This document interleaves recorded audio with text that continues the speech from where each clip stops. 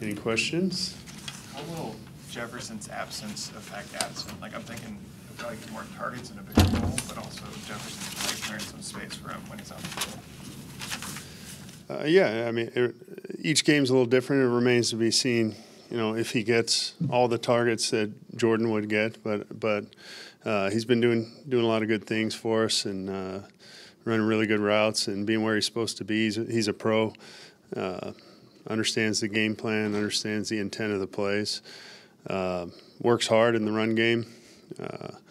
Not the biggest guy, but a lot of it's effort in those types of things across the board with receivers. So he's doing a nice job in really all phases, and I think it'll pay off for him. What do you think it will be like for some of these guys to play without Justin and the attention that he brings kind of on a snap-by-snap basis? Well, I think, no one is happy about not having Justin here, including the guys in that room. But I do think guys are excited about opportunities that they're going to get, and some guys playing more than they've played, or even the guys that have been in there welcome those types of opportunities to potentially be more featured. What are the key learning points for Addison in the run game? Like you mentioned, his size. Is it just kind of fundamentals in his base, or how do you get him to block effectively? Yeah, I kind of heard something about maybe he's not doing well in the run game, and I really think that couldn't be farther from the truth. A lot of times, even if you're play side kind of digging out a safety, if you get in there, a lot of times you'll see just that presence. You get in there and you fit on the guy, and he has to play your block, and then the back can get through if we've done our job up front. So, it's not always kill shots. It's not always. It's just being in position.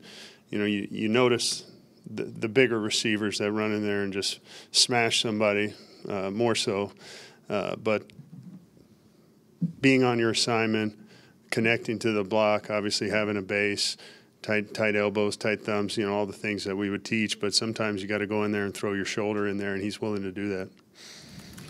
How much do you anticipate sort of changing, not just the actual maybe plays that you run without Jefferson, but just the style of play offensively that you guys have over these 4 weeks or whatever it is going to be that he misses? I don't think our style will change per se. The explosive plays from Justin will certainly miss, and we hope some guys can take up some of that slack. But when you have an elite player, one of the best in the league, we're going to miss some of that production 100%, and you hope that other areas of the game go well. The run game hopefully gets going as well. But and then other guys have to step up and make the plays when they get the opportunity. I think you guys lead the league in passing attempts this year.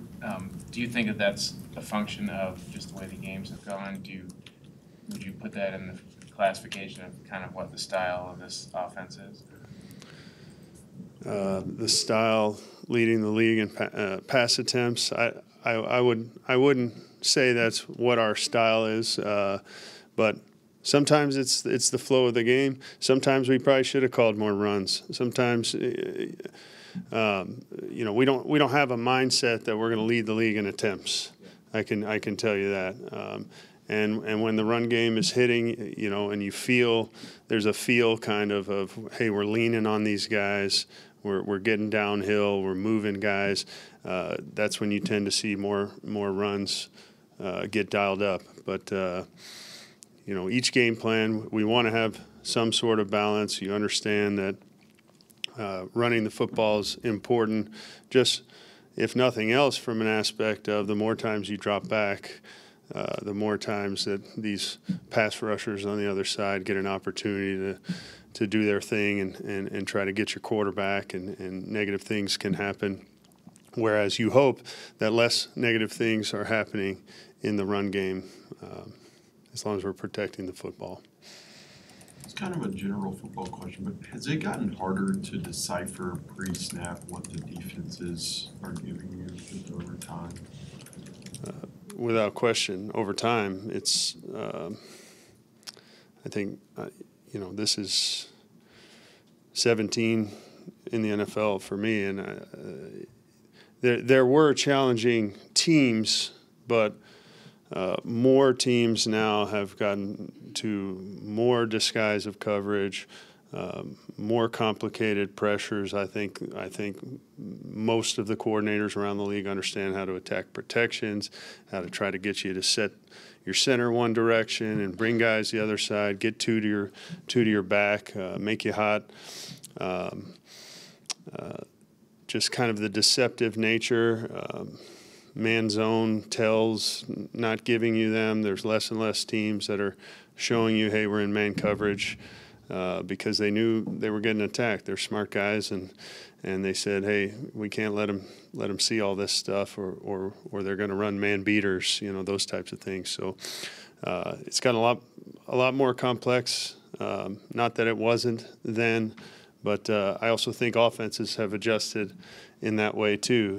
It's just kind of a back and forth where I think both sides are feeling that way a little bit over time. Wes, you've had a lot of success kind of fourth downs when you needed to get a first down. Is there anything different about a set of fourth down plays going into a game? I mean, for obviously, fans are really focusing in on that down, but just from a play calling or a schematic perspective, are those different in some way? Generally, those fourth down calls are you want to have enough calls in your third down menus. You kind of break up those D&Ds to make sure you're kind of seeing what they do in each little section of third downs. And generally, those are in your third down menu. I think where the calls can change a little bit more, and just the mindset from the quarterback too, when he's told, hey, we've got two downs, those opportunities when you're able to kind of let him know. And as the play caller, Kevin knows that, hey, I've got two downs here, so maybe it is a, 3rd and 10. Maybe you call something different than necessarily always trying to make sure we get our 10, or else we're punting it away. Hey, Wes, with Garrett coming back, how'd he look? Garrett looked really, really good. Got through the game healthy, and communication was really what we expect from him. Those guys, he is kind of a calming presence, I think, for everybody, including Kirk, just being in there and his ownership of the system and the calls. So just on the fourth down thing, so Kirk kind of has a sense for, in a given situation when it's third down, that it could be a situation to go for it kind of going into that? Is that how it works? Well, the times where you know that, hey, this is, we're going to be 4 downs here, or potentially 4 downs if we get into a fourth and manageable, you might be more apt to take an underneath throw that's there, whereas, hey, I might take a click longer and try to let something develop if it's a 3rd and 10 or a 12 or something, where I know that if we don't get it, we're punting this thing away. How important at a time like this, when you lose a player like Justin, is it to have a guy like KJ who knows the system probably as well as he does, and the positions as well as he does?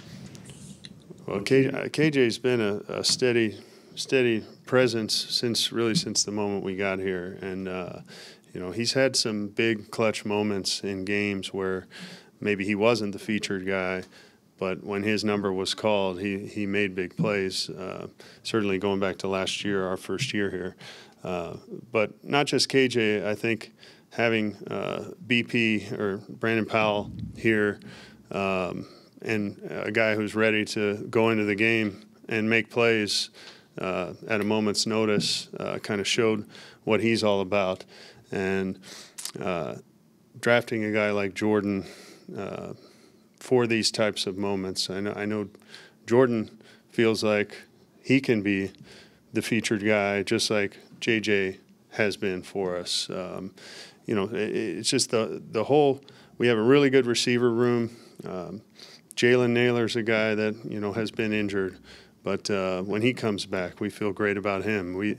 We've got guys in the building. Nikhil is up, and Nikhil's been doing some really good things. Kind of provides a different presence as a 230-pound receiver. And he's got a skill set, and it's just trying to find the best way with JJ out to highlight each guy, put them in the right positions. Did you have a sense with Powell, even though when you were in Los Angeles he was not really a receiver, that he could have more of a ceiling for that, more potential as a receiver?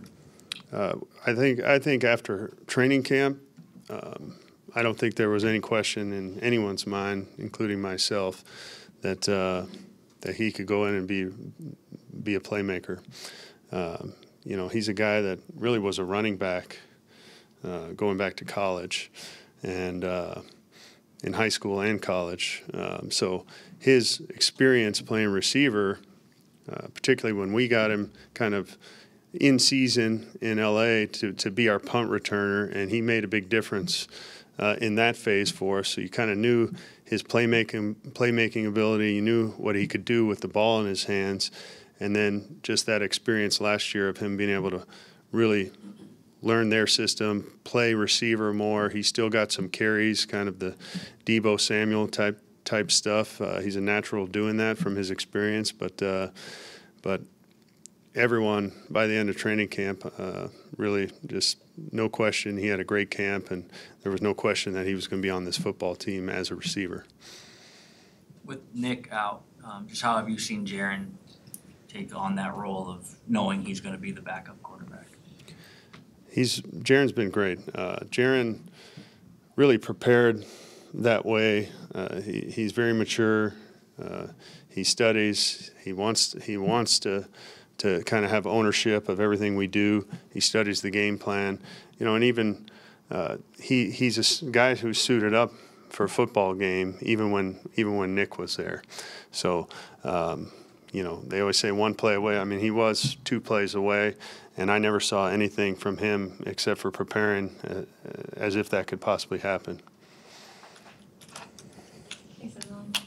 Thanks, Wes. Thanks.